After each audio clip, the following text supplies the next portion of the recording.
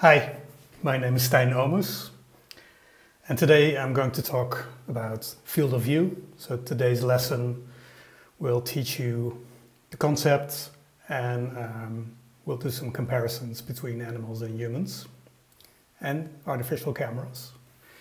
So basically the field of view is the edge of all possible visual directions. So basically if the camera view, that's not going well. So these are the edges, and there's an edge and there's a corner. And those are the extreme visual directions. And the field of view is the whole thing that an animal or a human or a rabbit or a camera can see. And one of the questions that I'm going to answer is what are the differences between the field of view of humans and rabbits and cameras? And in the end, I'm also going to tell you why there's such a big difference between camera field of view, like the camera I'm looking at right here, and humans and rabbits.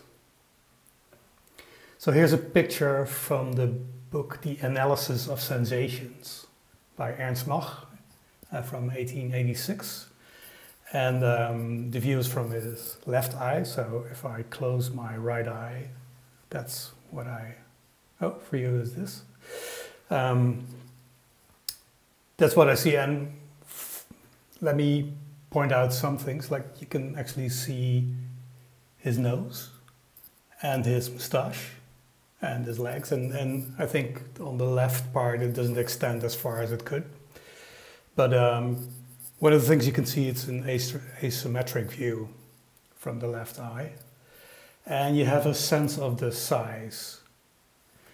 And visual angles I will define as, let's look at the 90 degrees there, the second from the left. So the black line is straight ahead, and then the big dot is the eye or the camera, and then the visual angle extends symmetrically left to right, and then the total is 90 degrees in this case. So 45 degrees on the left, 45 degrees on the right. And you can see a bunch of examples, for example on the right, 180 degrees, so that's almost what we see. And if we go into that, what is the field of view of humans? So on the left, the horizontal view, and it's maybe even more than 180 degrees. So for me now, I'm looking at the camera, but I can actually see behind my glasses, and I see there's a bookcase. I know it's there, but I can also see parts of it. And sometimes in books you can see 200 degrees or sometimes even 220. So that's this angle. If we look at the vertical field of view, it's less. So the top end is my brow. I'm looking at my brow now. And the bottom part, I look at my cheeks and my nose is in the way. So that's less. That's about 135 degrees in humans. And I have to say this is the left eye and right eye combined. I'm not going to talk about the overlap in visual fields between the left and right eye. That's for another lesson. But these are the rough numbers. If we look at rabbits, then the visual field is almost, well, it's the whole 360 degrees. So in general, sometimes they say that prey will have eyes on the side of their heads so they can look around. And then predators, like we have our visual field mostly in front of us. What else can I say? There's a small overlap in the visual field of the left and the right eye of the rabbits, and they can see some stereo there. But it's big and it's interesting. So a field of view you can define or simplify it in a horizontal one and a vertical one, and I've been talking about that so far. And then if you look at the human field of view, it has like an elliptical shape. That's the blue area, and roughly it's 180 by 135. But if I look at the orange part, then it's basically a standard picture. If I take a picture with my iPhone, then it's 67 degrees horizontally and 53 degrees vertically. So that's way smaller than the field of view of a human. And this, let me go back to, so you can see my iPhone. So there's actually two cameras here. So the bottom one is a standard camera and the top one is wide angle camera. And I took two pictures of my tiled floor in my kitchen. And on the left you see the standard camera. So there's about 3 by 3 tiles in the picture, roughly. It's linear perspective, so straight lines in the world, on the floor in this case, are also straight lines in the image.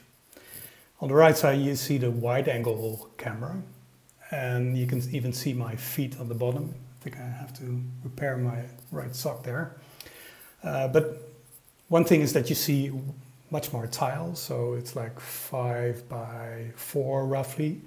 So there's many, many more tiles. And the other thing that's interesting also is that straight lines in the world are still straight lines in the projection. And we will see later why that's important. So, and later means the next slide. So I have to switch on my iPhone first, because before I go to the next slide. And oh, I'm getting ahead of myself. So I'm going to compare the standards with the wide angle camera, and the standard camera is the orange region here and the wide angle is the blue. And now I'm going to the live demo. So what you see here, and then you see it moving, is a bunch of table tennis balls on my table. I needed to use a cloth there because otherwise they would disappear on me. And this is the standard camera.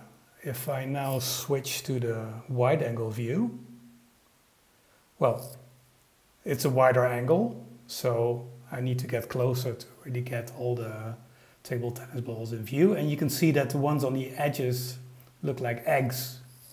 But let's go to the top left, the orange one, and put that one in the middle. And now you see it's round.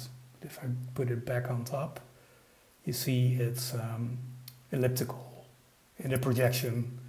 So there's quite a distortion here for the table tennis balls that are on the edges. All right, so let's recap here, is that if we take a standard camera with a 70 by 50 degrees roughly visual angle, field of view, then a ball that is round in 3D also looks round in 2D. Although if you look at the one on the top, on the bottom left, you see a slight deformation there already. But on the right, it really gets the top right and the bottom left white table tennis balls almost look like eggs. So the question now is,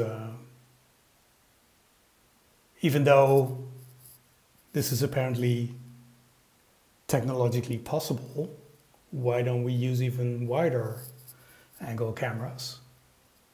And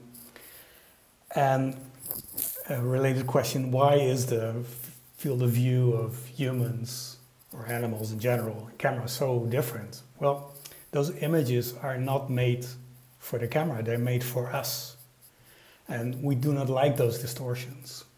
So if you have a wide angle camera and there's lots of round objects or close to round objects in the scene, for example, heads of humans, they look so distorted that it's uncomfortable for us. We don't like to look at that. But if you look at it from the point of view of the machine, of this nice iPhone, then even bigger distortions is irrelevant. They don't care. And if we go into computer vision, and in a lot of lessons after this, we'll get into computer vision quite a lot, is that computers don't care about that distortion. What they care about is that there is an object in the field of view, in the, on the image of the camera, and I want to interpret that in the sense of what's going on in the world. So the computers don't care about distortions. They do care about a high or a large field of view. Actually, it's in a lot of applications, it's nice to have a large field of view, also for computers. But the only reason that standard cameras do not do that is that the product of those cameras are images, and those images are for us. Like you're looking at me now, moving in front of the camera and talking, and that's a small field of view. The camera is at some distance, and the focal length has some distance, and it all looks fine. My head is not too much distorted. So that's my lesson for today. Hope you enjoy it. If you want to know more, go to my website. There's a link here. Thanks for watching.